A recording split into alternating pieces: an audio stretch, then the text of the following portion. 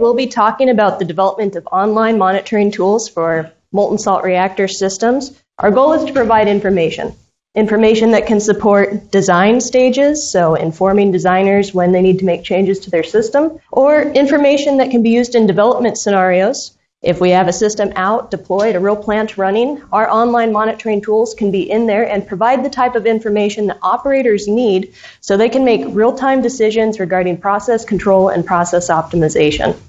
Now, when we start talking about online monitoring, there are a lot of different flavors. There are a lot of different types of questions that online monitoring can go out there and seek to answer. On our team, we tend to focus on chemistry questions. Is uranium present? How much uranium is there? What oxidation state is it in? What type of speciation is it exhibiting? Is it playing with anybody else in the pool that it should or should not be playing with? And to answer those types of chemistry questions, really one of the best tools that we have out there is optical spectroscopy. It's all about taking a fiber optic out to your system, shining light into your system, and looking at how that light interacts with your system. And this approach can give us a lot of chemical information, but it has a lot of other benefits as well. Namely, it's fast, robust, and versatile. Now those three topics, fast, robust, versatile, they are important topics in and of themselves, but we are limited in time today. So I'm just going to focus on the versatility of optical spectroscopy. I think that'll be of the most interest to this audience, where our team has designed many different optical spectroscopy-based online monitoring systems to look at a wide range of things, where it really relies on the flexibility of this approach. So for example, we've used optical spectroscopy to design systems to go after a huge range of analytes, not just uranium, as I mentioned earlier, but other fission products, corrosion products, waste species, gas streams, and so on. And we've also designed online monitoring systems for a lot of different process types. That includes looking at different process scales, everything from commercial scale, where you're talking hundreds of liters an hour, to lab or development scale, all the way down to micro scale. We've also taken opportunities to design online monitoring systems for a lot of different system matrices, so solids, liquids, gases, molten salts. And for the first part of this talk at least, I want to focus on that gas phase work and how it relates to a collaboration that we've got going on right now between PNNL and ORNL, where we're working to develop an off-gas treatment system for molten-salt reactors. Now, this is an important project. It's meeting some big needs out there, from providing a route to capture the radioactive species that escape the salt into the gas phase, to providing us an alternative route to characterizing what's going on in the salt by looking at the gas that's coming off of it. A lot of the design, development, and testing of this system is happening here at ORNL. The point of contact there is Joanna McFarland. Please reach out to her with questions. She's absolutely amazing. But they've already made some major advancements this year already. So they've tested and demonstrated a prototype gas scrubber, and they've made some very big strides forward in the design of an advanced Inconel-based scrubbing system. Now, the overall impact of this work is that we're working to design a deployment-ready off-gas treatment system. And what's even more exciting for me, given what I love to do, is that we are integrating online monitoring at this stage in the game. Now, this is absolutely fantastic for the design process. You can imagine that if we put an online monitoring probe before the gas treatment and after the gas treatment, we can see what's going into the treatment system, what's coming out, and based on those decisions, we can improve our design and optimize the process of that design. But even more important, if we start integrating online monitoring now, that makes it easier when we go out to deployment scenarios to integrate online monitoring later. And again, if these systems are out in a plant, online monitoring is there providing that real-time analysis that operators need so they understand what's happening in their process and they can control it and thereby operate more cost-effectively as well as safely. We've actually had the opportunity to develop, through this collaboration, multiple forms of online monitoring. We've got one group going on at PNNL and another group going on at ORNL, led by Christian Myrie. This is actually really great because the two forms of online monitoring that we're developing are complementary. So at PNNL, we're developing a molecular monitoring approach, an approach that can give us information on species like HF, I2, T2, DF, so on. So those molecular species. At ORNL, Christian and his team are developing an elemental form of analysis. So it can give you things like total iodine, total chromium. And when you combine the molecular and the elemental, what you get is a comprehensive or complete understanding of what's actually in your gas stream. so you can truly understand what's happening and you can truly control and optimize for it. Now I'm going to talk about both of these systems. I'm going to start with the PNNL system. Our goal here with our molecular spectroscopy was to do at least a proof of value or proof of principle demonstration on iodine, one of many species of interest in the off-gas stream, and we started there. And when we knew we were going after iodine, doing molecular spectroscopy, we said we want to start with Raman spectroscopy. A lot of different ways to skin this cat, but we like Raman a lot.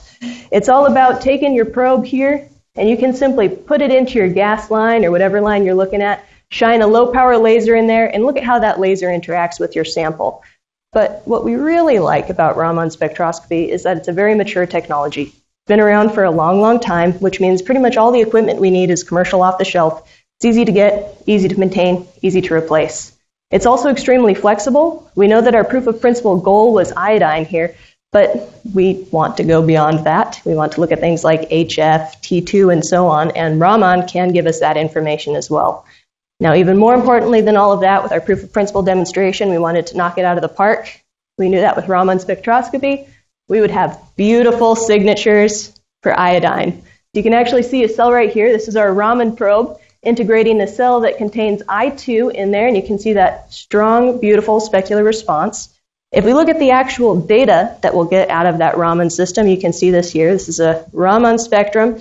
For those of you who love it, it's super fun. For those of you who don't care about optical spectroscopy, there are two big take-homes here.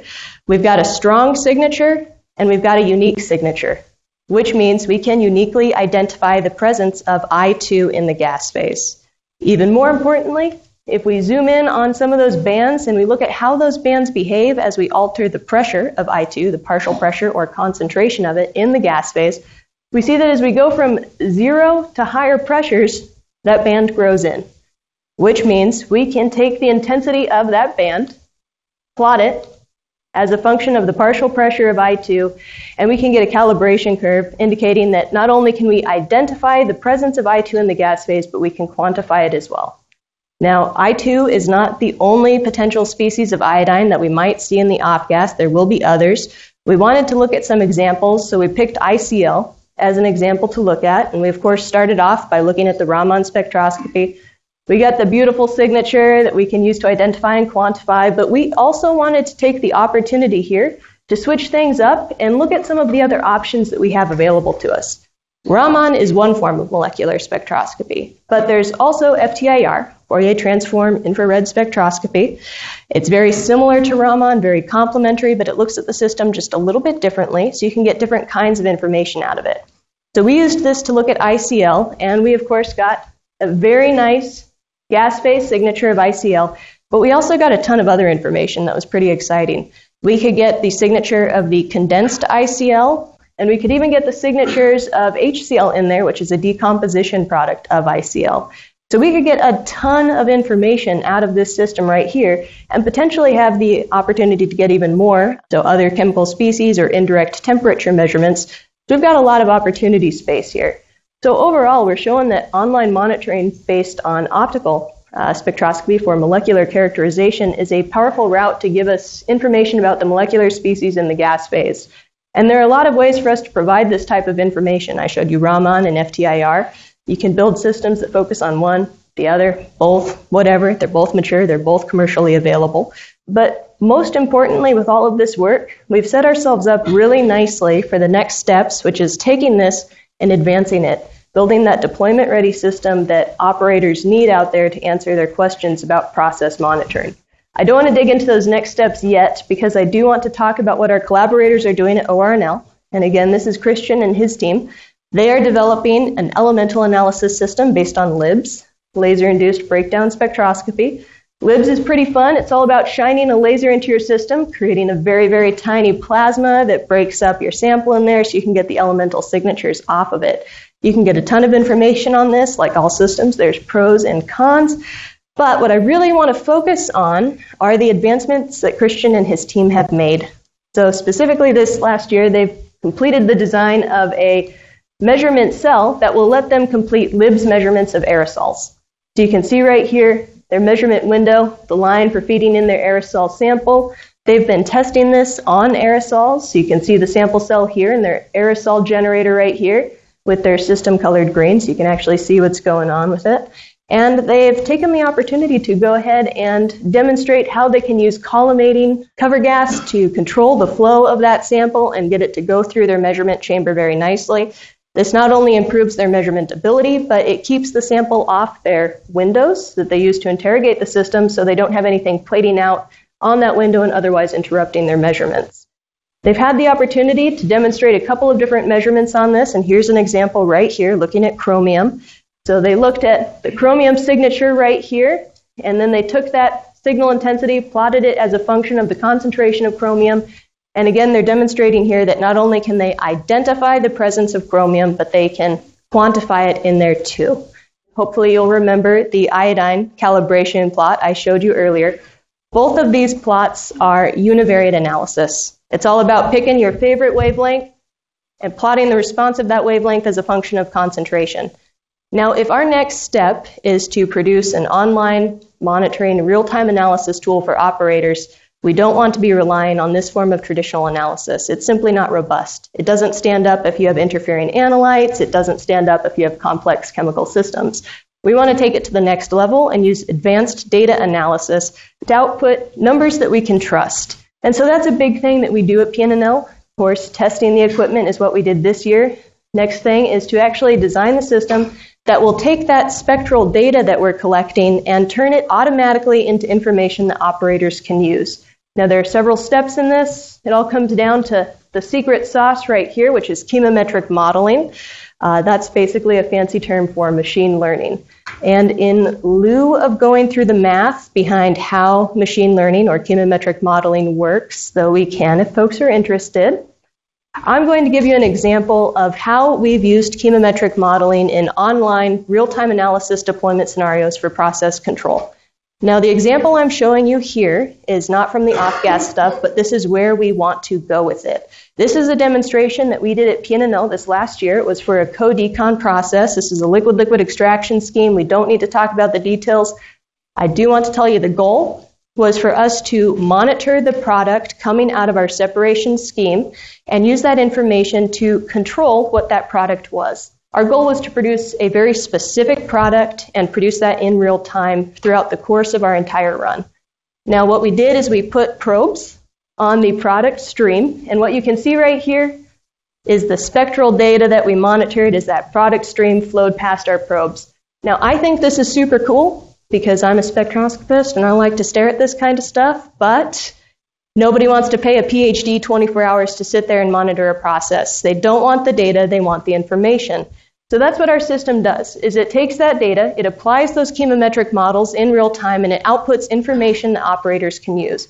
So what you can see here is a picture of the screen that we were running while we were also running this whole process. And you can see in the background the real-time output of uranium concentration in our system, as well as the ratio of uranium to plutonium in this process.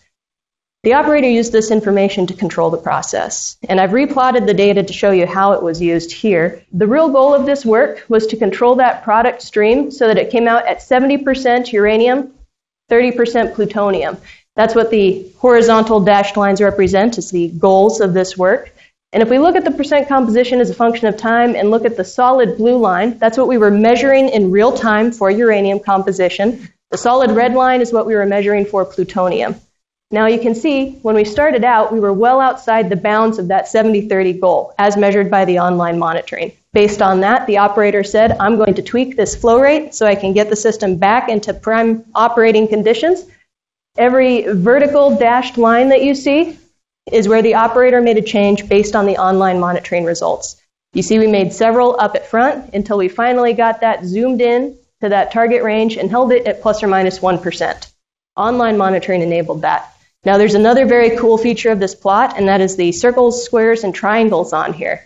Now those circles, squares, and triangles represent grab samples. Every time we grabbed a sample and sent that off to the lab for analysis, two very exciting things. First thing is those numbers line up very nicely with what we were measuring online. So we're very accurately measuring the concentration and composition of this stream. Even more exciting, our online monitoring results were coming out every 30 seconds. Every 30 seconds, we could tell you how much plutonium was in that stream, how much uranium. Those grab samples didn't come back for 2 weeks in the best case scenario, some of them even longer. So without the online monitoring, we never would have been able to produce this product stream. We never would have been able to control it. So we're making huge strides forward in enabling these technologies.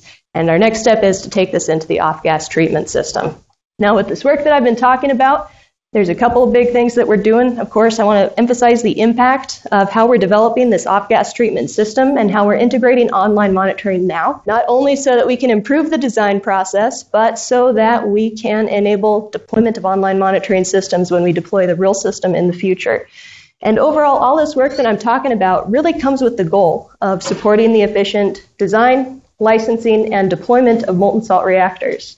And I do want to say that this work in no way is the only work that's out there supporting that goal of improving that efficiency. You've already heard a couple of really great talks before this, and you'll hear a couple of great ones after this about other work that's going on to support this. We even have additional work happening at PNNL, again, towards that goal of improving the efficiency of this. This work is happening under an internal investment at PNNL, where our real goal is to start developing the capabilities to enhance our fundamental understanding of what's going on in a molten salt system, so that we can use that to build tools that are needed. So for example, we're taking the opportunity to develop online monitoring systems for the salt melt itself. Again, very similar to what we're doing in the off-gas phase, but in this case, we're looking at the salt directly. And you can see some of our initial work here where we've been designing systems that can look at the salt. This is an example from a lithium chloride, potassium chloride eutectic, where we're getting the signatures for uranium-3, uranium-4, we're looking at plutonium, and other species of interest. This can not only improve our fundamental understanding, give us tools to do that, but is laying the groundwork for developing those online monitoring systems. We also have some other pretty exciting work going on, and I probably don't have quite enough time to go into detail on this, so I'll just highlight it. We're also going after creative solutions to waste management, looking at a lot of different options and opportunities to forward this work. And we're even looking at some things like looking for creative solutions for fission product capture, so xenon capture. A lot of fun stuff. I'd like to start wrapping up, and I want to say something that everyone here already knows. Molten salt reactors represent an amazing opportunity to meet our energy needs. However, there are still some advancements out there that if we can get a handle on those, we can more efficiently support the design, licensing, and deployment of these reactors out there.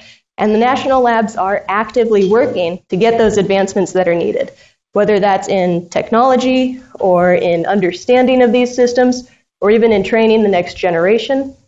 And I really had to throw in the next generation so we could show off some pictures of our students here, but we're going after that out at the labs. With that, I'd like to thank our funding sources, our team, and of course all of you for your time and attention.